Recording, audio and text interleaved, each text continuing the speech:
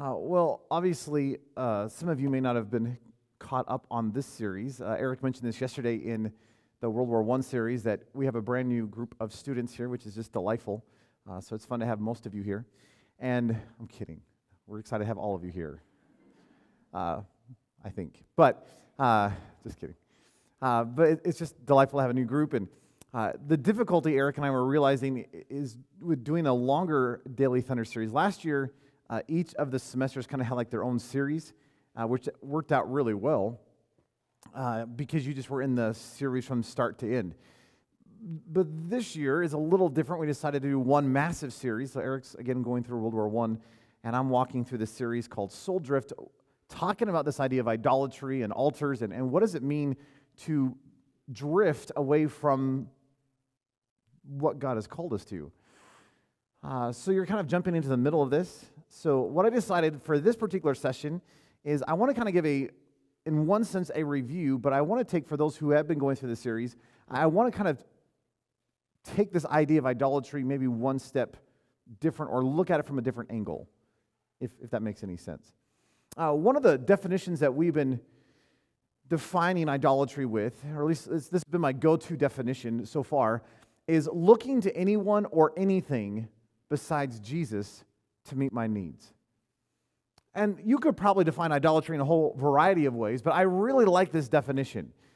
And the whole thrust of this concept is if I'm turning to anything but Jesus, if there's something that I'm trying to satisfy or meet a need inside of my life outside of Him, well, then that's idolatry.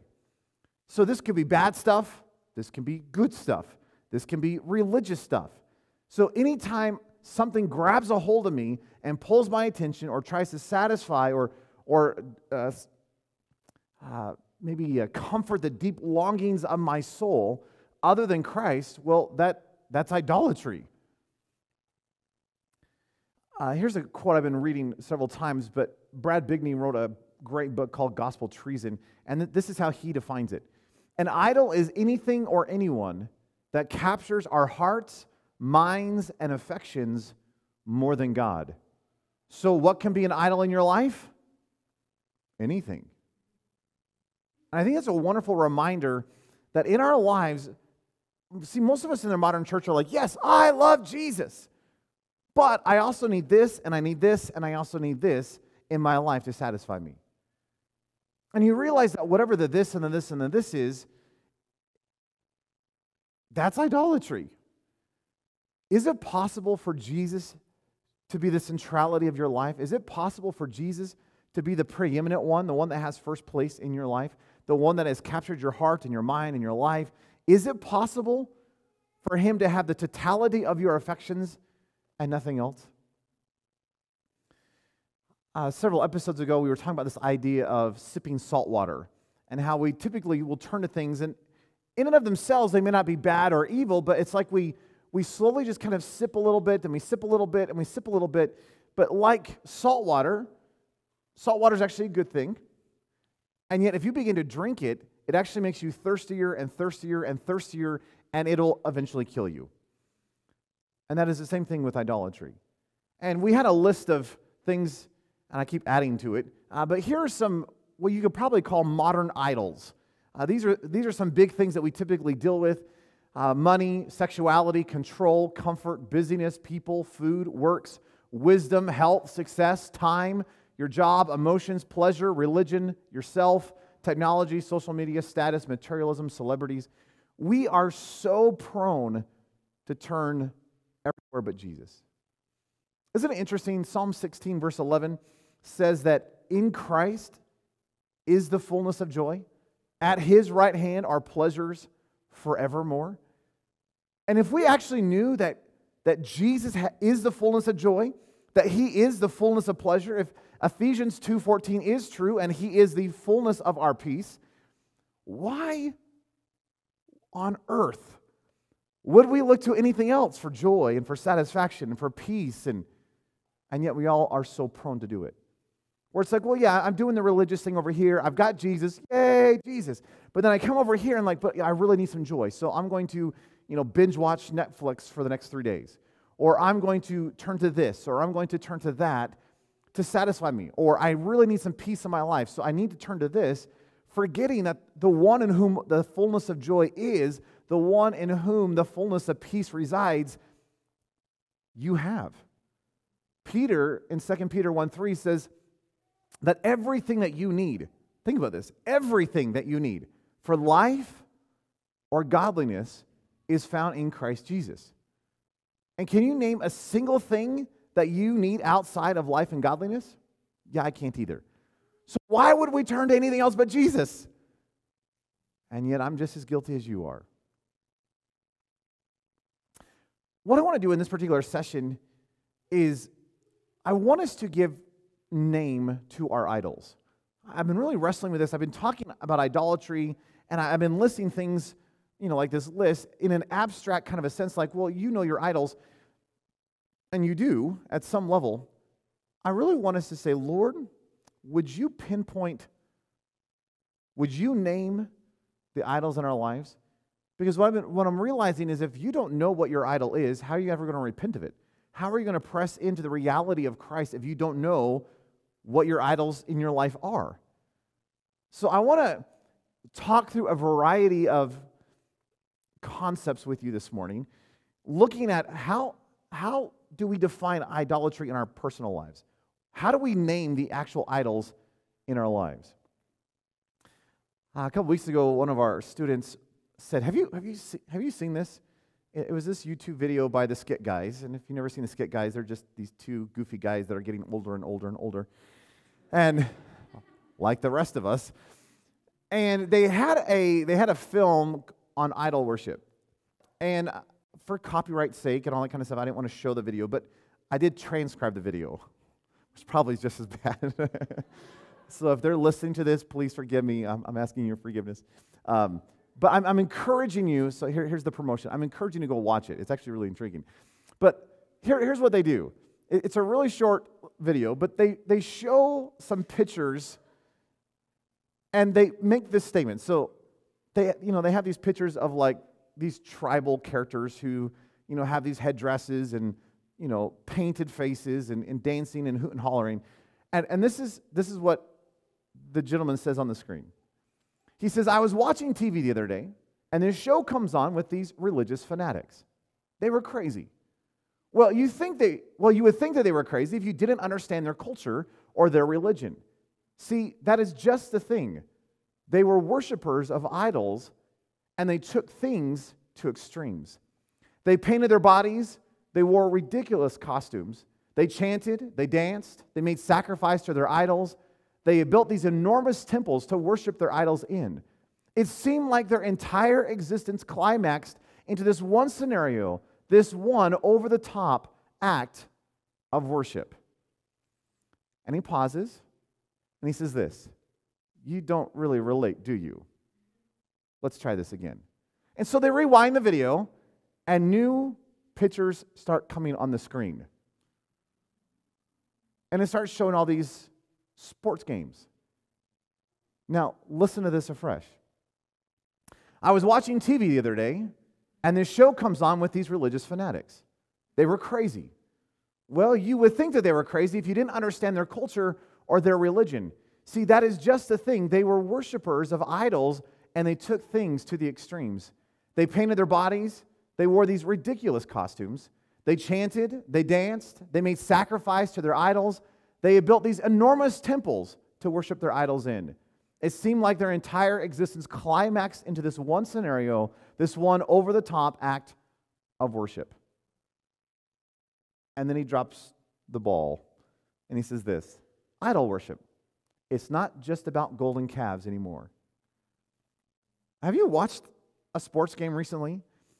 With the painted faces and all the crazy clothing and all the hooting and the hollering and the chanting and the rah, rah, rah. And I'm not going to say there's anything wrong with a sporting event. I love going to like high school games. Well, usually because I know the people playing. And that to me is actually fun. I can cheer them on. But we as a modern culture, especially in America and around the world, if you put in soccer, right, football, we are fanatical about our sporting events. We will spend countless dollars, countless time. Our emotions go up and down We hoot, we holler, we cheer, we sacrifice. In fact, as they ironically pointed out, we have built these massive temples of worship. We just call them stadiums. But isn't that what's happening? Do you realize how insidious idol worship actually has become in our culture? We don't have most of us don't have little Buddha statues we're worshiping down to. We're not bowing down before some idol, some graven image. And yet, in the depth of our being, we are idol worshipers. We just call it something else. There's this interesting idea about going beneath the surface of idolatry. See, most of us look at something and we're craving something, and we actually forget that there's actually an underlying reality to the very thing that we're craving. For example, say my craving is a brand new car. And I'm like, oh, I just have to have the new car. I really want the new car. You could say, well, that's your idol then. And that would be true in a sense if my whole focus is wrapped up in the new car. But in one reality, that's like a surface level idol. Because there is a deeper idol that is actually controlling that desire, which is what? My reputation, the fact that I want to be seen and I want to be noticed and I want to be liked. And if you are obsessive, say you like to have everything perfect. My house has to be absolutely clean. My garden has to have absolutely no weeds. My kids have to be absolutely perfect, whatever it is for you. Well, that can easily become an idol, but yet there's actually probably a bigger idol going on beneath the surface, which is the idol of control. So I really need a vacation. Why? Well, that's my focus. Yeah, maybe so. But maybe the real issue is the fact of pleasure and comfort and pampering. And so I would encourage you, as you hopefully are allowing God to put His finger on idols in your life, don't just look for the surfacey level stuff and just go, oh, well, yeah, it's the fact that it's this. I really need a relationship. And that may be your idol, and yet could be that the underlying reality of that is you're actually craving security or comfort or pleasure or whatever that may be. So realize that just what you see on the surface in terms of idolatry may not be all that's going on, and there may be actually underlying things that's actually driving the surface level things. Here's the question. Why do I really want what I want? If you look at the things that you're craving, how you're spending your time, how you're spending your money, what you're focusing upon in your mind, why is it that those things come to mind? Why are those things the very center of your focus or your desires? And typically, if you push on that hard enough, you'll actually start to see the undercurrent or the underlying reasons for the things going on in your life. In college, I don't know if I should even admit this, in college, I went to school for business, and I actually got an emphasis in marketing, which I now laugh at. But there's, in one sense, nothing wrong with marketing. Marketing is just making people aware of what you have, in a good sense. But there is a lot of manipulation, if I can use that term, in marketing, especially in these modern days. And the idea is if I can find your real deep desire, I can play with that so that you actually want to buy my thing, my little widget, or my service, or whatever it may be. And so this morning I was finishing my study on all this. I just said, I'm curious, what is the typical marketer's perspective of the things that we are craving as a culture? And so I came across this wonderful, lovely book. Don't buy it. But I found this book, and it's called Cashvertising: How to Use More Than 100 Secrets of Advertising Psychology to Make Big Money Selling Anything to Anyone. Woo! Doesn't this sound exciting already? I'm only mentioning the book just so you know the reference, but he breaks out 17 different desires that humans have. So let me just give you these from Drew Whitman. He says this: there's 8 primal desires that every human has. We have a desire for survival. This idea of this is a secular perspective. I just want to clarify that. So survival, we have a desire to live a long and healthy life. Protection, this idea of safety, care, and protection for yourself and loved ones. Freedom, freedom from danger, fear, and pain. Comfort, comfortable living conditions. Pleasure, enjoying food, beverages, and experiences. Relationships, sexual relations, companionship, and compatibility. Success, to be superior, winning, keeping up with the Joneses. And likability, so social approval, being a part of the quote-unquote in crowd. He says everyone has those desires. And then he says that there are 9 learned desires. Now, you may not agree with all this. This is just a marketing perspective. There are 9 learned desires. So efficiency, so maximum productivity with minimal effort. Convenience, the idea of saving money, time, or effort. The dependability and quality, so higher standards and reliability. Cleanliness, so a clean body and surroundings. Beauty and style, expressing yourself and pleasing the senses. Intelligence, to be informed, understanding the intellectual. To be informed, understanding, and intellectual. Curiosity, a strong desire to learn and discover. Profit, meaning buying and selling for profit or making something for profit. And then bargains, purchasing something below retail value. That as a culture, we are trained to value these things. And so as a good marketer, if you can figure out what is the driving motivations for the people in my market, then in my marketing, I can play with that and emphasize your desire so that you buy my widget, which is called manipulation, by the way. But I don't know, even just reading that list, there's a few on that list where I'm like, oh yeah, I know that one. Oh yeah, I got that desire too. If you want to take this spiritually, by the way, and the reason I'm doing all this, again, is just so that you would hear the different kinds of idolatry from a variety of perspectives. So as we're walking through this, allow the Holy Spirit to be like, yep, that one, you're dealing with that one. See that one? Yep, I need to get a hold of that in your life too. So just be honest.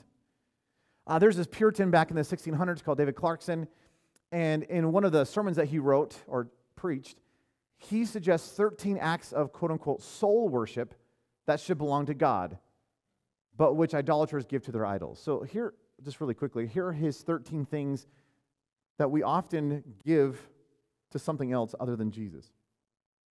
Esteem, so it's that which we most highly value. Mindfulness, that which we are most mindful of or which we think about the most. Intention, that which we aim at the most.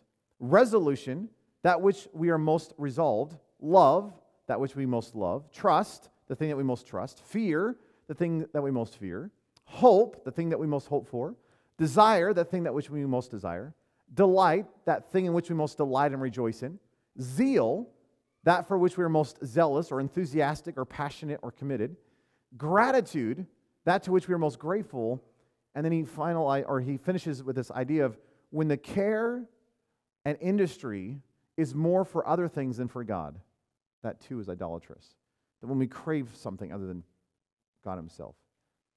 Now again, these are just different ways of saying the same thing, but we all have this weird propensity to turn to something or someone other than Jesus to meet our needs. Here's a good question. What makes you happy and gives your life meaning? Tim Keller suggests people ask this question to figure out what your idols are. Yeah, he's a pastor, by the way. He says, if you ask the question, I will feel happy and my life will have meaning if blank. How would you answer that?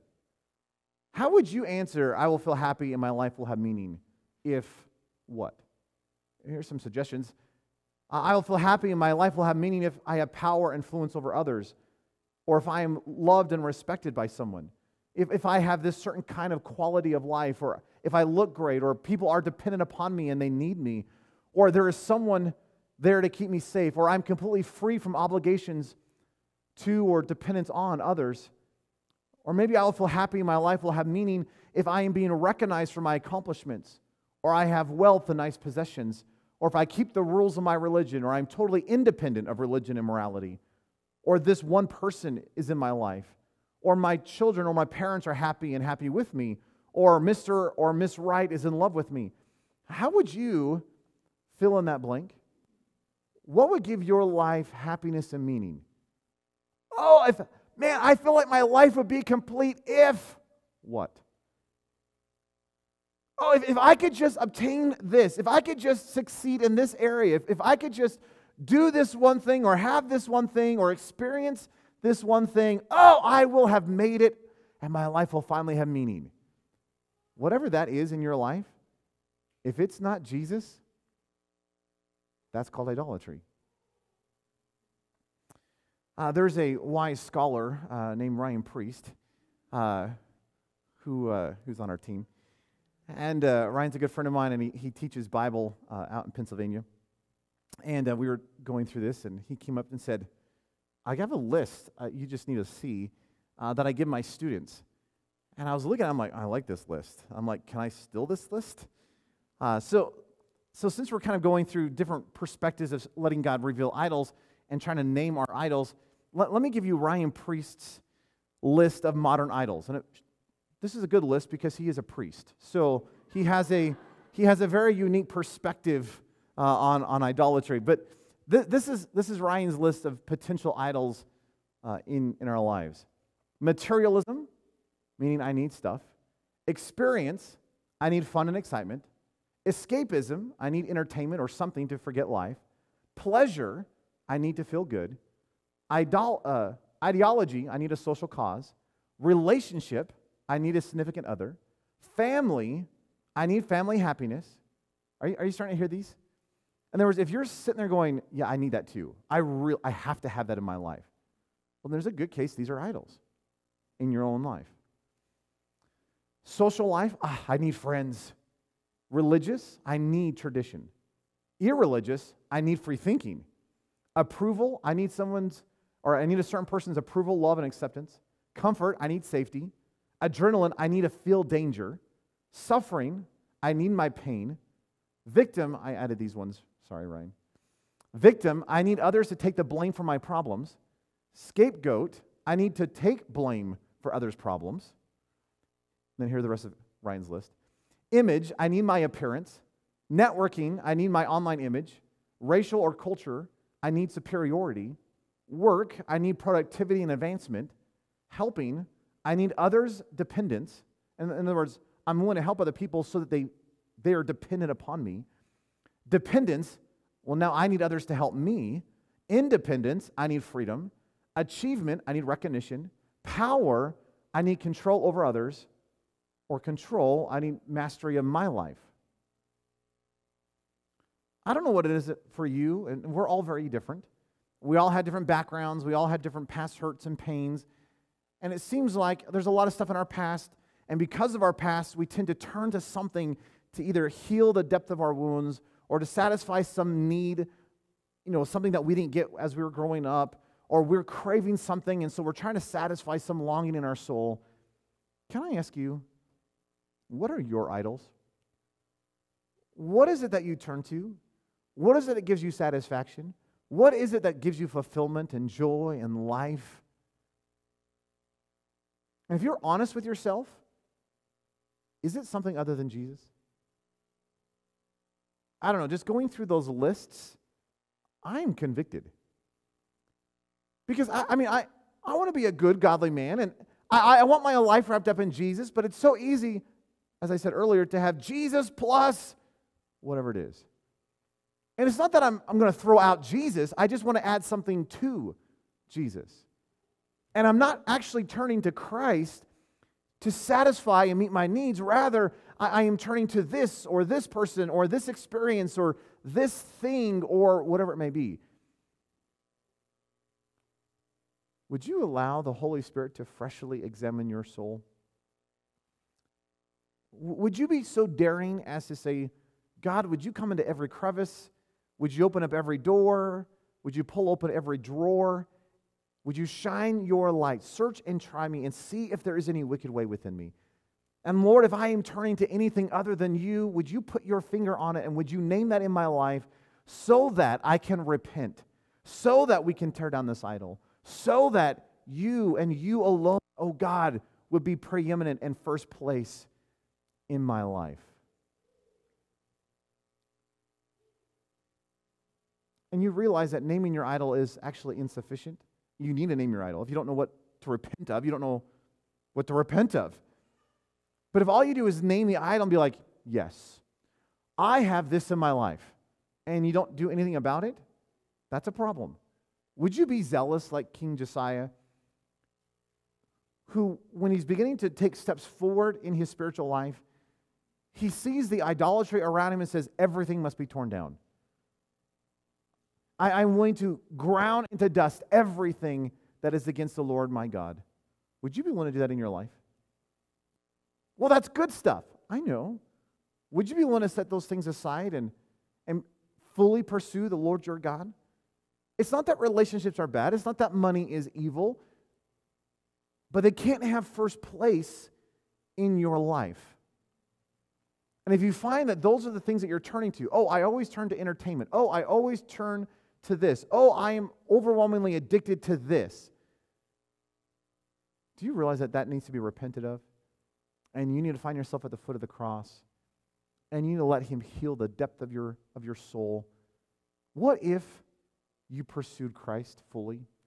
What if when you were stressed or when you had anxiety or when you were fearful or when there was pressure in your life, what if you turned to Christ first and foremost? What if you didn't turn to any of the addictions that you've always turned to in the past? What if you didn't turn within? What if you didn't turn to other people? What if you didn't turn to other things? And what if you fully pursued Christ? And you'd allow Him to be everything that you need for life and for godliness.